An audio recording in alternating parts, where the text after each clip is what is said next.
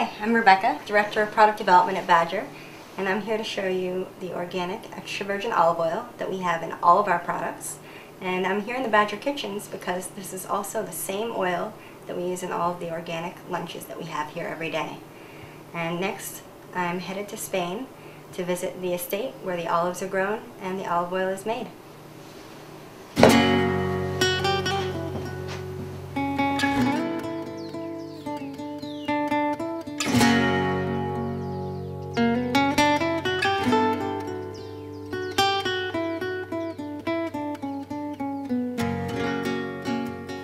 Well, here we are in beautiful Andalusia. Finally made it to the estate.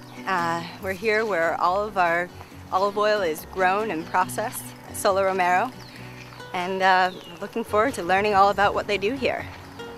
And we've taken some time to go up to the top of the estate where we can have a beautiful view and just to take a little bit of a look at these absolutely healthy organic olives that they're going to harvest and make into our olive oil that we use in all of our products.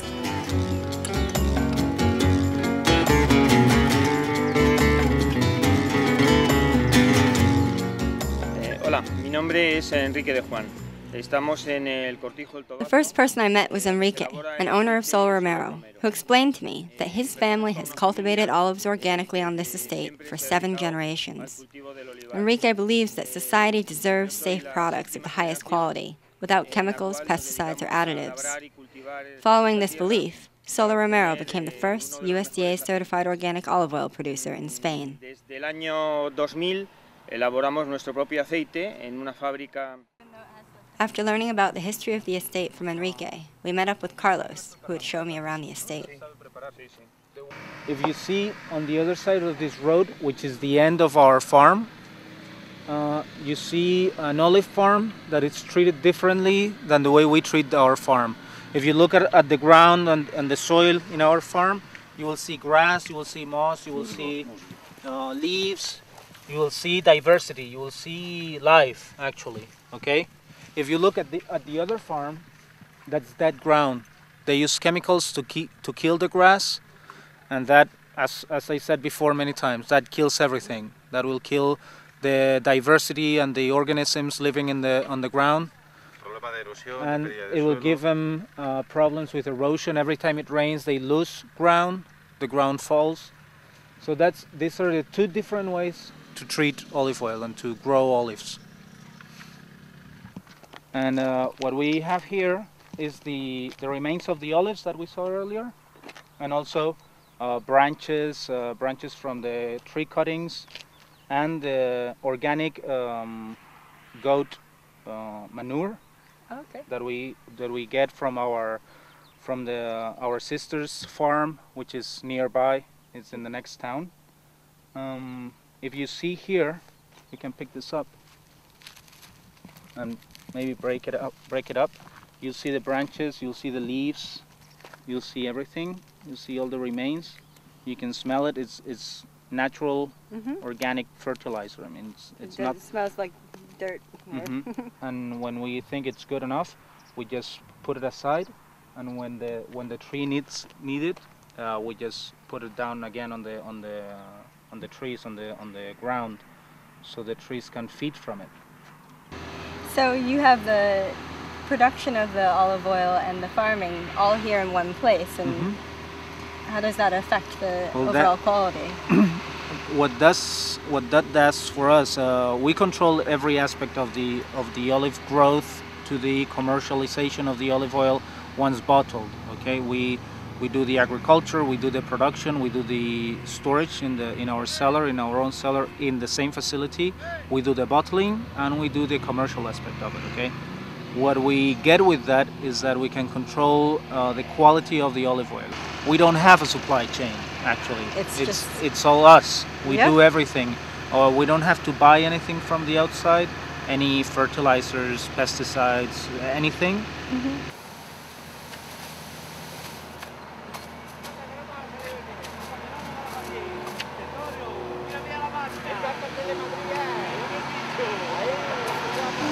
This is a very efficient form of harvesting the olives. They come right up, they shake the tree, and then all of the other olives that they haven't gotten with the machine there, they just get off with the sticks.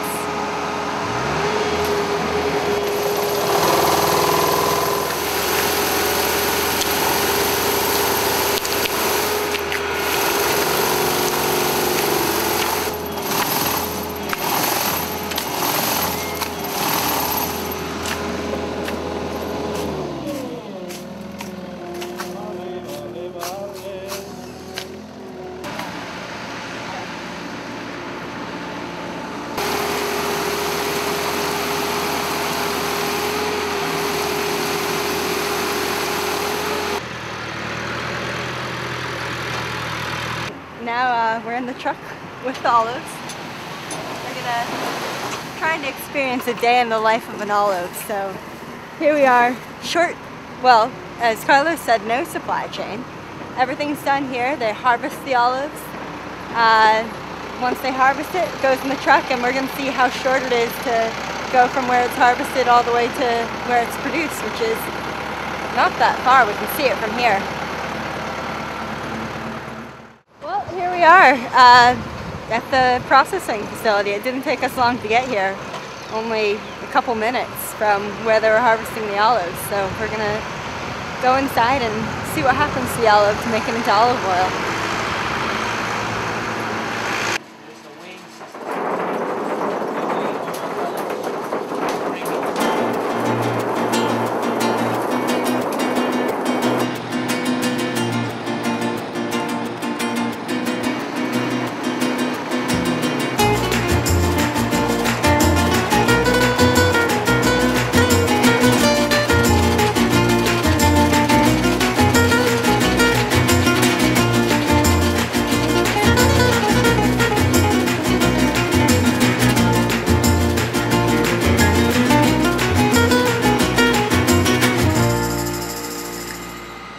Carlos brought me into their state-of-the-art processing facility to see how the olive oil is made. Carlos explained that the process is simple. The olives are cold-pressed, then the oil is separated from the pit, fruit, and juice. They then ensure that each batch of oil is absolutely perfect before sending it down to the cellar, where it is stored under nitrogen at a controlled temperature.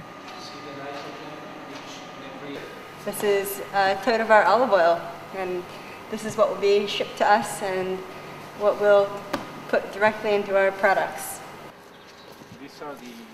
After a full day of touring the fields and the production facility, we went inside for a formal tasting of the olive oil that Badger uses.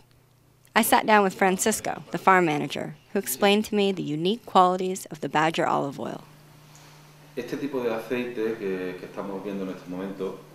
Francisco explained that Badger olive oil is made from olives that were in their peak of ripeness, a fantastic oil with medium intensity and harmony, and an ecstatic incantation. It is the best kind of oil to use, with the greatest amount of health benefits.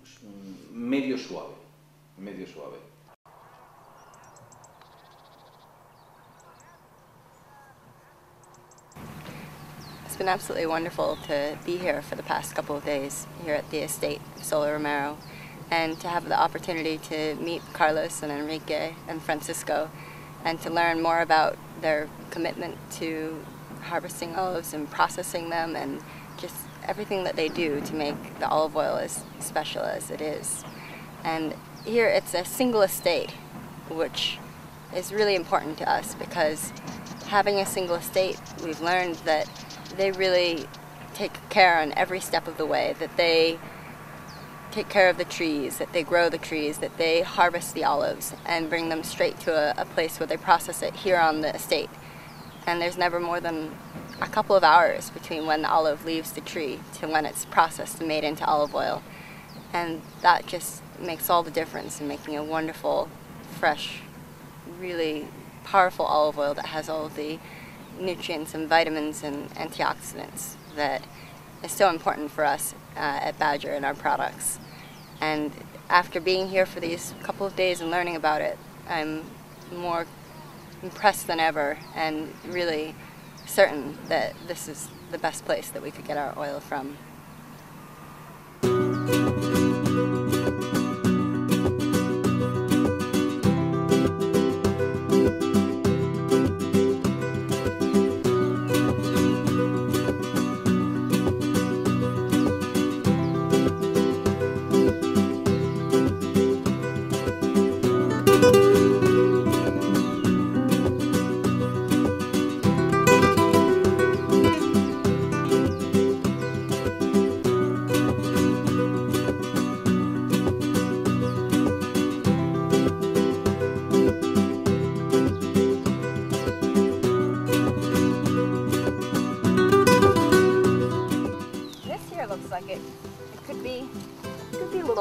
badger home. There is a hole there, and I don't actually know what it would look like here, but who knows? Maybe there's a little badger living under this tree.